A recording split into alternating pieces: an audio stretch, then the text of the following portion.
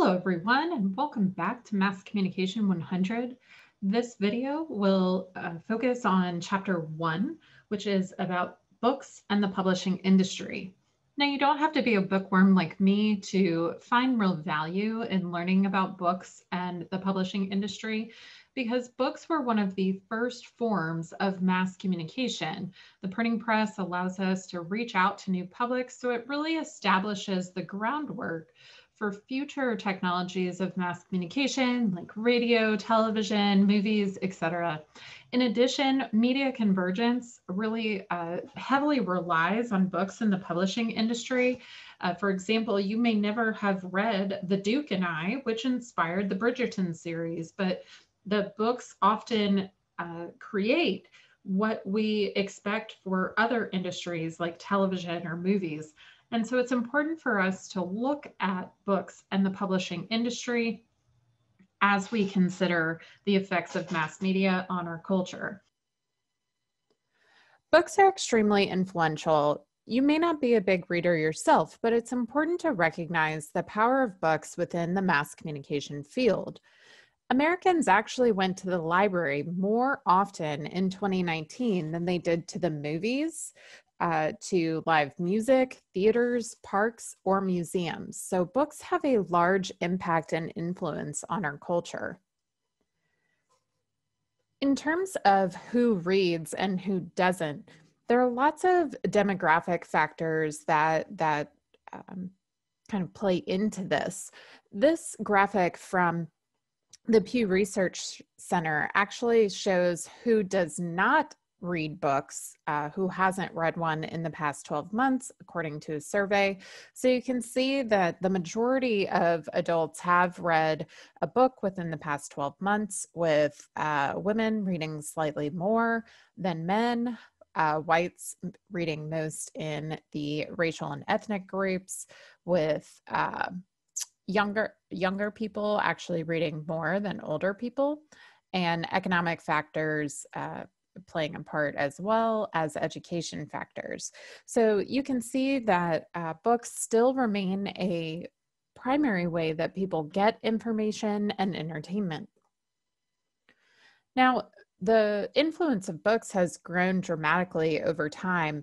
In 1778, there were only 461 titles available for sale. However, as of 2017, when this information last came out, you can see that more than 2.2 million titles are put out per year.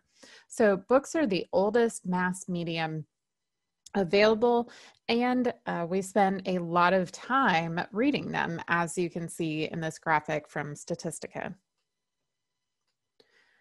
The United States is a very influential publisher within the book field.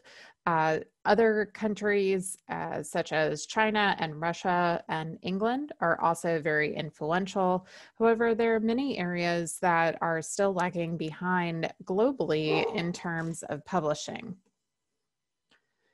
And book consumption is also continuing to grow, although we've seen slight declines in recent years for ebooks in particular, while audiobooks and print books actually continue to climb. So you can see that the publishing industry is actually on an uptick, especially given COVID-19. And we will talk about some of those figures in part 2 when we discuss the industry and business of publishing. Recording our knowledge on paved walls. Children on street properties. When we use the recorded knowledge saved behind.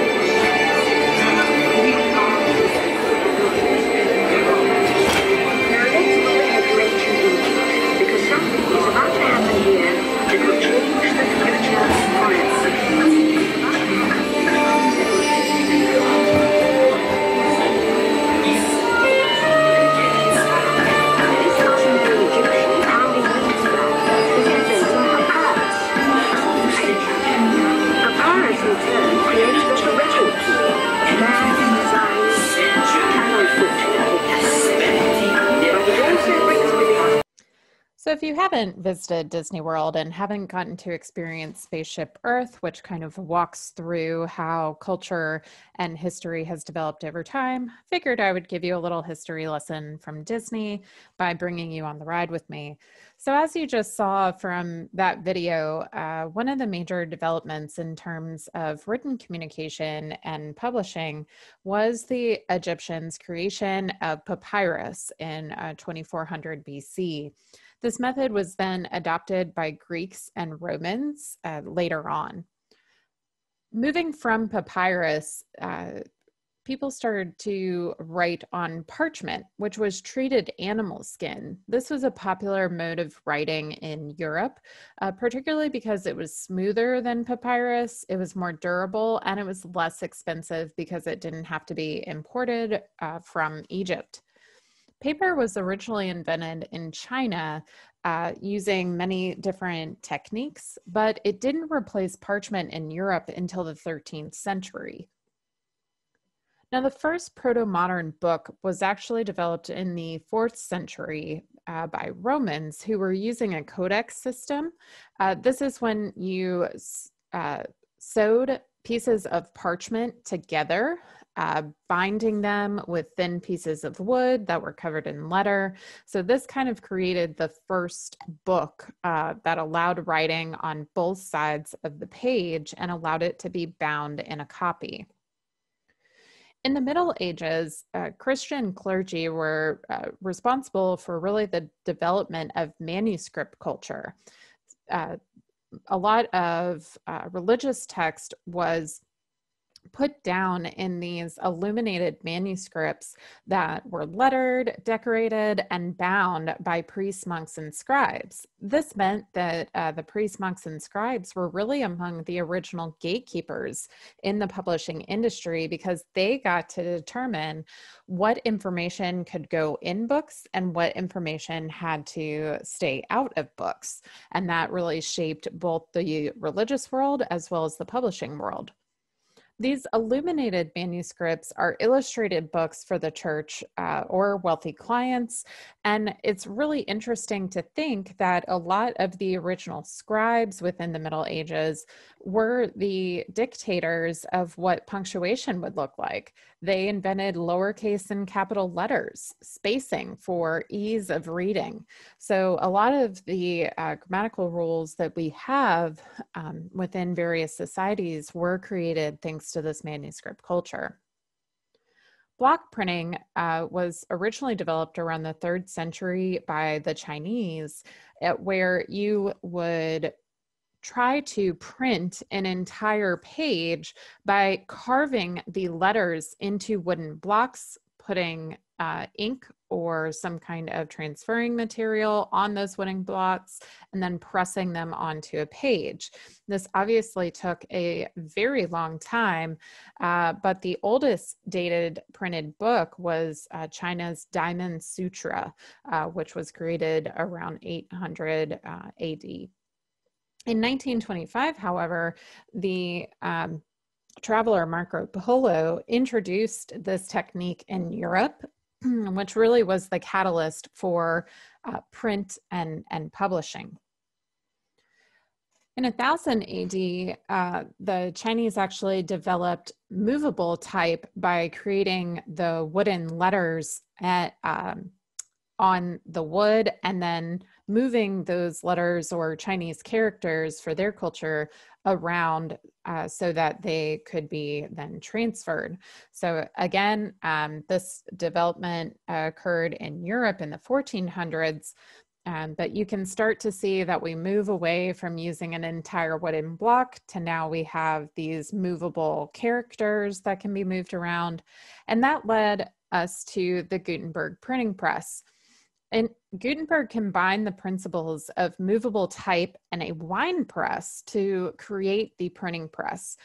It was the first time that mass production of printed materials became available, creating the first modern books. Now, Gutenberg is famous for the Gutenberg Bible. He created 180 copies of the Latin Bible. 21 copies still exist today. In fact, I'm going to take you over to the Library of Congress, and they actually have beautiful archived images of one of the Gutenberg Bibles, which is held there. So you can see the meticulous nature of the Gutenberg Bible and how well it's actually held up. But Gutenberg's press was the very first to use this idea. Chaucer's Canterbury Tales became the first English work printed as a book, and really the Gutenberg printing press was the advent for the publishing industry because it made books smaller and cheaper, which allowed for wider distribution to the masses. And once Gutenberg's printing press allowed for more books to be distributed out to the public, this led to people being able to think for themselves individually outside of oral communication culture, and this led to many revolutions around the world. Now, he has to have something to hold the paper against the tympan. It's called the frisket. We fold it down. It's cut out there where we're going to print, and it also allows us to lift that paper back up off that sticky type without tearing it or smearing it. So now we're ready to fold the tympan and frisket down over our inky type. Ready to roll the whole bed of the press underneath the platen. Platen is this big flat board that's going to lower to press the paper against an ink type.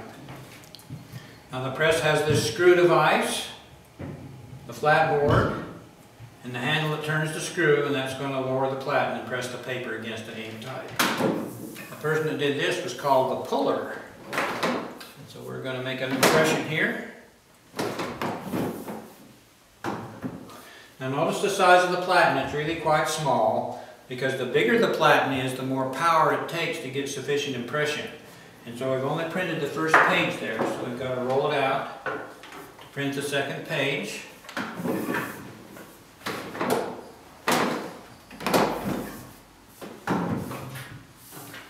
Now we can roll it out. Lift the paper off that sticky type, and it does make a sound. You can hear it come off that sticky type. To open up the frisket and take our printed sheet off. So that's actually a demonstration from a museum curator of one of the original Gutenberg printing presses. So you can see how it worked there. Now, as I said, the printing press really had large implications for many societies, including American culture. In colonial America, the first colonial book was the whole book of Psalms. And although at the time there were only 3,500 families in colonial America, there were 1,700 copies of this book in America at the time. So you can see how widely distributed this became. The first American novel was actually reprinted by Ben Franklin. It was Samuel Richardson's Pamela, or Virtue Rewarded.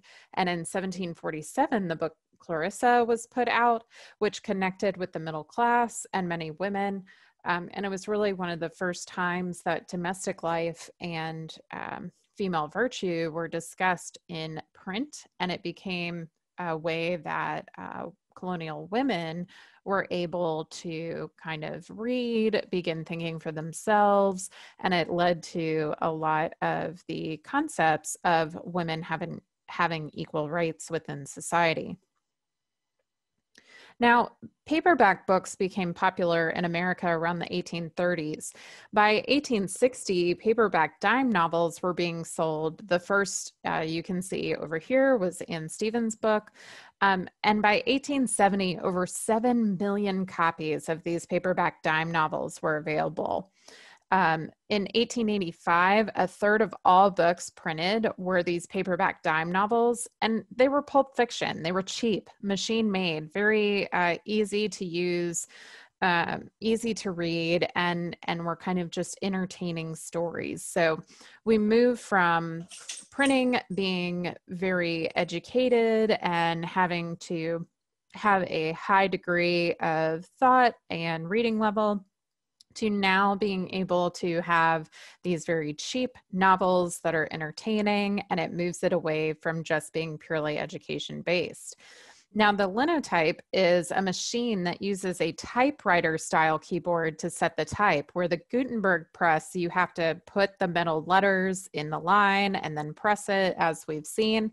The Linotype actually transformed the publishing industry by allowing someone to type on a keyboard style to move all of those metal letters into a line. And this is actually how a lot of newspapers developed. Here's an example.